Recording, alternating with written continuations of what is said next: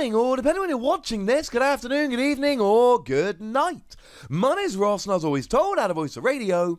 So today, we need to take a look at Barraskewda. Now, that's something I've never said before. I've never said, hey, let's take a look at Barraskewda. We've never had a Barraskewda to go and have a look at.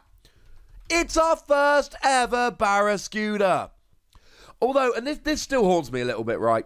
When they revealed Cramorant, they showed us this image of Cramorant spitting out a Barraskewda, and I didn't start making predictions about what that Pokemon was, etc.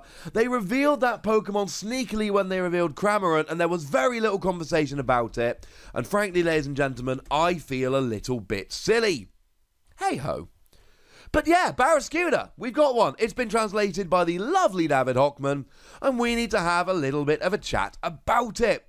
Now, if we start off with the basics, it's a stage 1 with 120 HP, which is fine, but, I mean, the gold standard, really, stage 1s, we're looking at Naganadel. And I use it as an example a lot, because it's a stage 1, it sees a lot of play, and it's about as high as we get on those kind of stage 1s. We're only 10 short, we'll probably be alright. But then there's plenty of stuff out there like Silvally that naturally hit for 120 damage, and that means that they will KO you rather than being 10 damage short. It is a relevant thing. Retreat cost of 1 is nice because of U-turn board. Weakness to lightning. Here's the thing, right? You've got a whole bunch of stuff like Morpeko or Tapu Koko V that don't hit that much damage initially, but then again, they can use Electro Power, but then again, that's kind of a waste to get a KO on Barraskewda. And then we get the bigger stuff like Pikachu and Zekrom, or indeed Morpeko V or Tapu Koko's main attack, and you're already getting a one-hit KO anyway. So I'm not sure how relevant the weakness is here. I don't think Morpeko or Tapu Koko are going to use 2 Electro Power to get a one-hit KO. But you're a water Pokemon. That means you can use Frostmoth to accelerate energy, or you can use Naganadel, Quagsire as a nice little combination. It means that you're hitting weakness on stuff like Reshiram and Charizard, or indeed any Welder deck. So you know what? I'm all in favour, but what does it do? Well, the first attack, 1 water energy, 30 damage. I don't think we're going to need to spend very much time talking about this one. You see, ladies and gentlemen, it's just not great. It's just not. There was a time when we had Choice Band, and you would combine Choice Band and hitting for weakness, and we'd go, well, maybe actually... maybe this could work, maybe this could be good.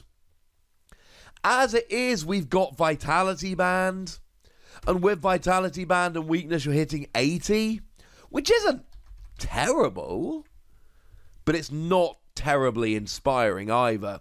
It's not a terrible attack, it's just not particularly good, and it's not particularly useful, and it's on a stage 1. You give me this on a basic... okay, I might be a little bit more excited. As it is fine. It's great in an emergency, better if you're hitting for weakness, not an attack we need to spend too much time having a look at. But the reason Barraskewda gets its own video is for the second attack. The second attack absolutely gets its own video. You see, what we've got for 1 water energy, 130 damage. 130 damage for a single water energy is good. There must be a catch. There is. You see, you do 130 for 1 water energy, that is entirely true. But you also have to discard 2 water energy from your hand or this attack fails. If you don't discard the water energy from your hand, you don't get to do the damage, which is slightly upsetting. But once again, it is 130 damage for a single energy on a stage 1 single prize Pokemon. This isn't one of those, oh, well, this is kind of annoying, it's never going to work kind of things. You've just got to put a bit of effort in. Now, what's really interesting is this reminds me extremely much of the Golduck from Sun and Moon. The Golduck from Sun and Moon for a single water energy on a stage 1 did 60 damage for each water energy you discarded from your hand up to 2. Now, the difference is Golduck could discard 1 and do 60. Barraskewda is discard 2, do 130, or don't. There's no ifs, buts, or maybes. However, you've got an extra 30 HP. You're doing an extra 10 damage. You do not have free retreat, unfortunately. This is really good. Now, there is one thing that Golduck had that unfortunately this doesn't have, and that is a Starmie from Evolutions. The Starmie from Evolutions had the rather wonderful ability Space Beacon. Once during your turn before you attack, you may discard a card from your hand. If you do, put 2 basic energy from your discard pile into your hand. Saw play with Volcanion for the whole steam up thing, but it did also see a lot of play with Golduck. And Golduck was not a powerhouse deck. Golduck was not the top deck in the format, but it still saw a lot of play. And it still did all right here and there. Again, it wasn't a phenomenal card. It did not win a huge amount of tournaments, but it saw play here and there, and it saw a little bit of muted success. And I think this is better than Golduck. Now, one of the big issues here is you have to get the energy. Now, if you happen to be going second, Energy Spinner is amazing, lets you search for free energy. But let's not forget we got Full Bucket the other day. Well, we got it revealed, it's in the same set. And Full Bucket is Professor's Letter, but you're only allowed to get water energy. You search your deck for 2 water energy and put them into your hand. Well, yeah. For this particular Pokemon, this works out absolutely beautifully. The single water onto Barraskewda is not the problem. That's a given. That's going to be gotten. The difficulty is you need to get the 2 water energy into your hand, so you need something like Full Bucket. Or we got Lady that lets you search for 4. That's fine. It is your supporter for the turn, but it will also deal you 2 turns worth, so it's probably worth it. Point I'm making is we've got ways to get the energy. No, it's not particularly easy. Yes, we'd rather have the Starmie from Evolutions, but get over it, it rotated out. I mean, certainly, right, if I'm playing an Expanded, I'm choosing Barraskewda over Golduck.